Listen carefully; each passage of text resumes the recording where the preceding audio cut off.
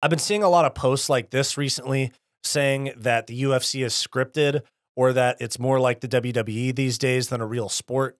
And today we're going to dive into that. Spoiler alert, some of you guys aren't going to like my take on this. Stick around to hear what I have to say about the UFC feeling more and more like pro wrestling these days. I'm Wyatt, and this is Fight Society. All right, guys. So the conversation going around a little bit on Twitter for the past few weeks that I've been seeing is, and I know most of it's a joke, but the UFC being more and more like the WWE as time goes on.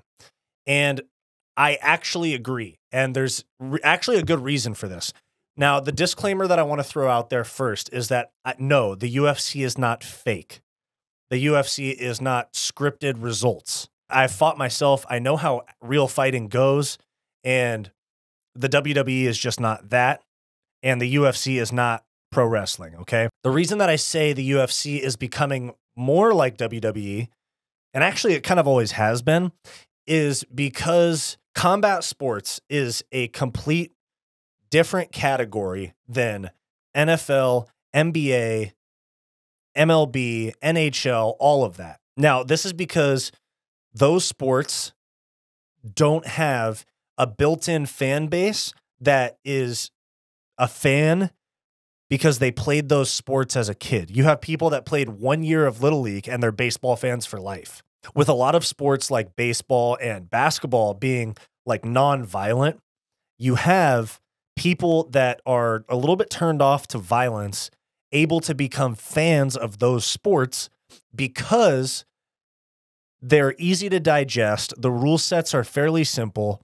And you could say the same thing about fighting. You could say like, yeah, I know when one guy's getting his ass beat and when one guy's winning. But from a technical standpoint and a scoring standpoint and understanding damage and control time and kickboxing versus Muay Thai and jiu-jitsu versus Sambo, to the average fan, to the casual fan, which makes up the majority of MMA watchers, or UFC fans at least, it's easier to digest other sports.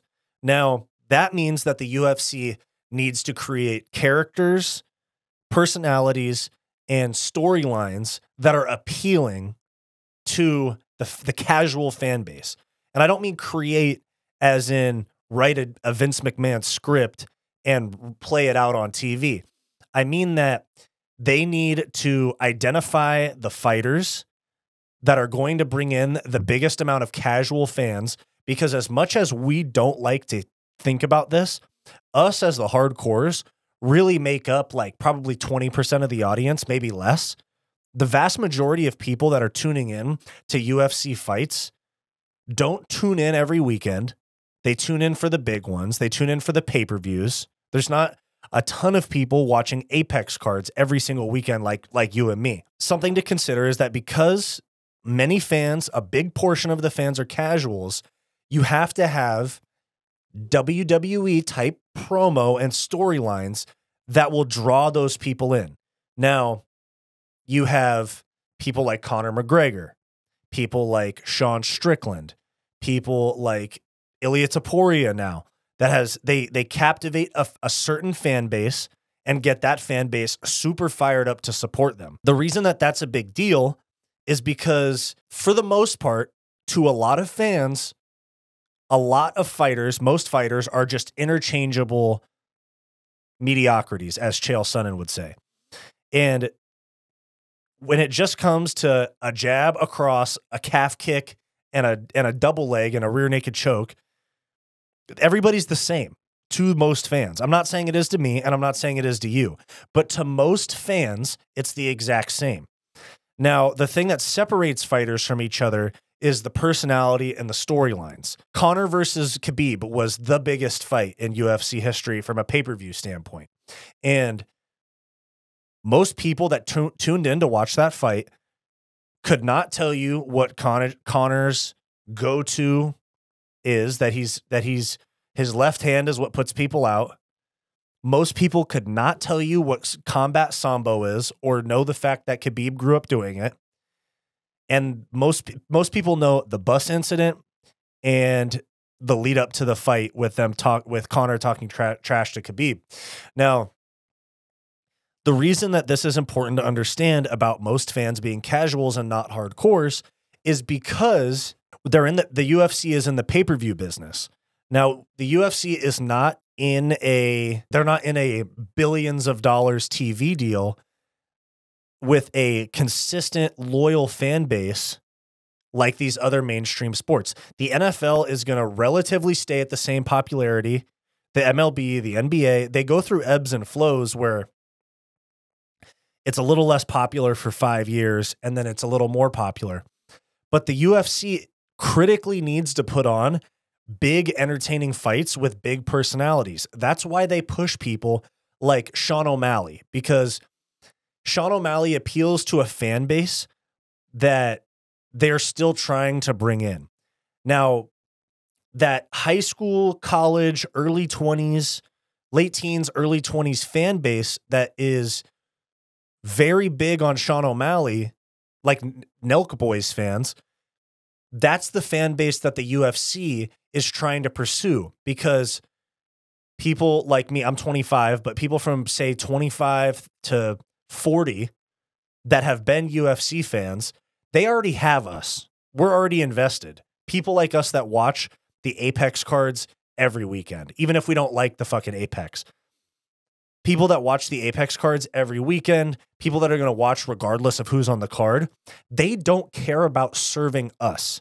They care about the mainstream. They want ESPN to report on fights, and they want headlines and storylines. And those are people that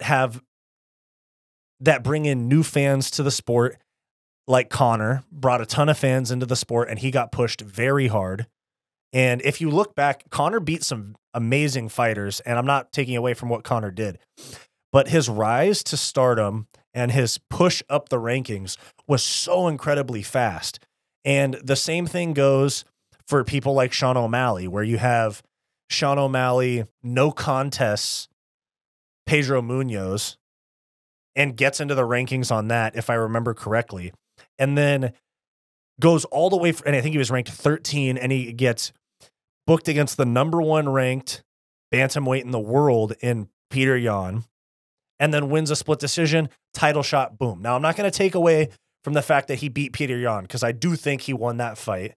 And obviously he KO'd Aljo, and I don't think it was an early stoppage. I thought it was a really good stoppage. But you can see somebody like him made it from unranked to title fight in 2 or 3 fights, where somebody like Merab is 10 wins in, and still their next fight might not be for a title. I could see O'Malley going up against Topuria next, and then you got to have Merab fight like a Sandhagen, or who else is at 35? Who's a big name at 35? Or I could see Merab having to fight Sandhagen, or I could even see the winner of Song Yadong and Peter Yan jumping Merab to get into a title shot. Or I could see them just giving Corey Sandhagen the title shot anyway. Now, the reason that I say this is because Merab is not somebody that sells fights, and he's not somebody that brings fans in. I mean, frankly, he brings in Georgian fans, but that's an incredibly small part of the population. And so I just want to compare those two, where you have Sean O'Malley, blazing hot, race through the rankings up to a title shot. Merab's been just chilling there, winning fights. And then at 45, you have the same thing. You have Movsar, 8-0 in the UFC, but none of them are very exciting. He's got all decisions so far in the UFC. But then you have Ilia Topuria, who flies through the rankings. I think Ilia Topuria, somebody like Ilia Topuria who flies through the rankings. He goes Mitchell, Emmett, title shot. So 2 ranked fights to a title shot. Even though he's undefeated, I understand. But somebody like Movsar is 8-0, and he's been in the rankings. And so that just shows you somebody like some big soccer team like Real Madrid is not going to bring Movsar out to their games like we just saw Ilia do with this past weekend with the belt.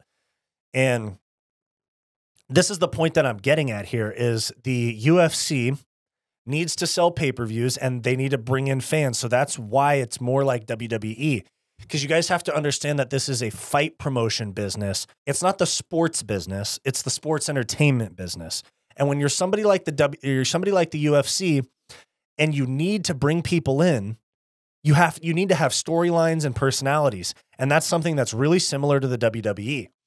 Now, obviously, the difference between MMA and pro wrestling is the fact that the outcomes are pre-decided for pro wrestling and the finishes are scripted and all of that. There's storylines, there's a writer's room. And obviously, if that was the case in the UFC, Conor would have beat Dustin twice and gotten a title shot. Or, Charles Oliveira would have beaten Islam, because those are like the big stars. It's an unpopular opinion because people want UFC and MMA to be taken so seriously. And I understand that because of the sacrifices that our favorite fighters make and how much different it is from every other sport, how much harder it is than every other sport, and that it feels kind of like more of a community of, oh, people that don't understand it think down on it, look down on MMA. Oh, they just fight. Look at the elbows. Look at the blood.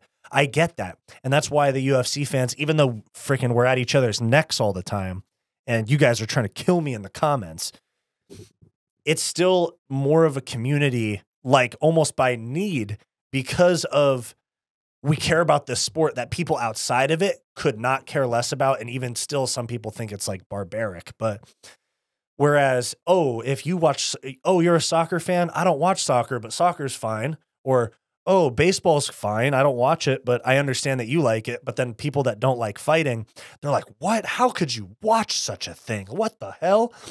So, and then with wrestling being scripted and predetermined outcomes, I understand the need to defend, or the want to defend the sport like that.